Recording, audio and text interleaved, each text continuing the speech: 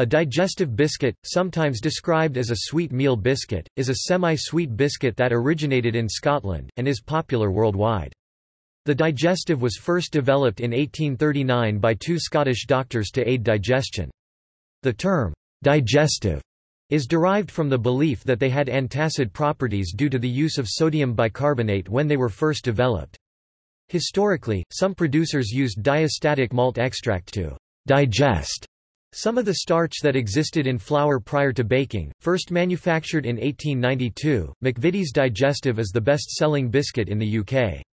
A prominent feature in British culture, the digestive is ranked the fourth most popular biscuit for dunking into tea, with the chocolate digestive coming in at number 1. History. In 1839, digestives were first developed in the United Kingdom by two Scottish doctors to aid digestion.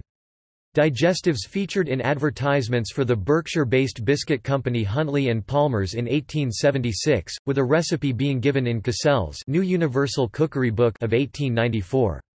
In 1851, an issue of the Lancet London's advertising section offered brown meal digestive biscuits.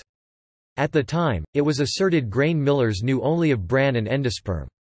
After 10% of the whole grain's coarser outer bran coat was removed, and because the innermost 70% of pure endosperm was reserved for other uses, brown meal, representing only 20% of the whole grain, remained, consisting of about 15% fine bran and 85% white flour. By 1912 it was more widely known that brown meal included the germ, which lent a characteristic sweetness. In 1889, John Montgomery of Scotland filed a U.S. patent application, which was granted in 1890.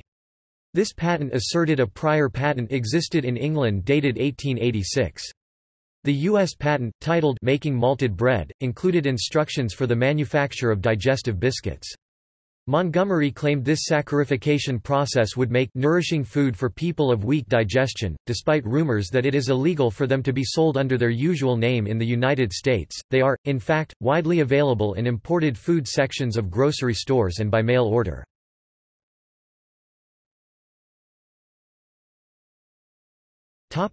Ingredients.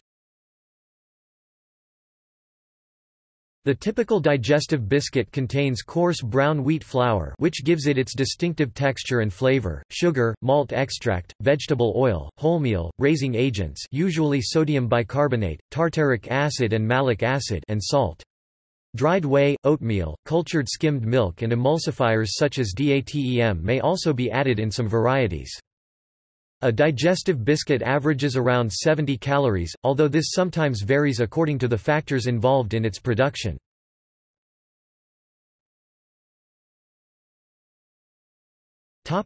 Consumption. Digestive biscuits are frequently eaten with tea or coffee. Sometimes, the biscuit is dunked into the tea and eaten quickly due to the biscuit's tendency to disintegrate when wet. Digestive biscuits are one of the top 10 biscuits in the United Kingdom for dunking in tea. The digestive biscuit is also used as a cracker with cheeses, and is often included in cracker selection packets. In the UK, McVitie's Digestive is the best-selling biscuit, with 80 million packs sold annually. Digestives are also popular in food preparation for making into bases for cheesecakes and similar desserts.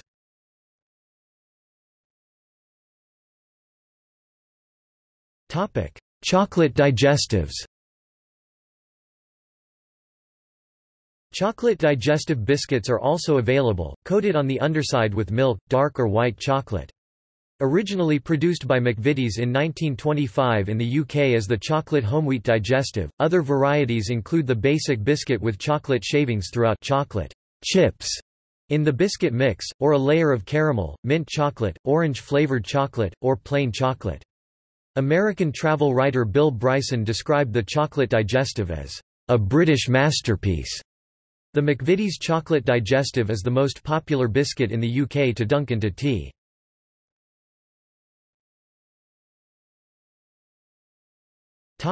In popular culture. McVitie's digestive biscuits have become known among fans of the rock group The Beatles because they were the cause of an argument between George Harrison and John Lennon during a recording session for the group's 1969 album Abbey Road. The incident was recounted by recording engineer Geoff Emerick in his book Here, There, and Everywhere, My Life recording the music of the Beatles. According to Emerick, Lennon's wife Yoko Ono was in the recording studio and at one point helped herself to Harrison's box of McVitie's while the Beatles were in the control room listening to a playback of the song they'd just recorded. Harrison got angry at Ono, and his subsequent outburst caused Lennon to lose his temper in response. Chocolate digestives were the technical challenge to the bakers in the Great British Bake Off Series 3 #Episode 8, Biscuits.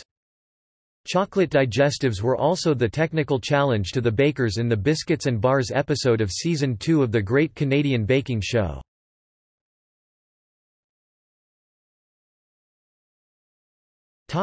See also: Graham flour, Marie biscuit, Rich tea.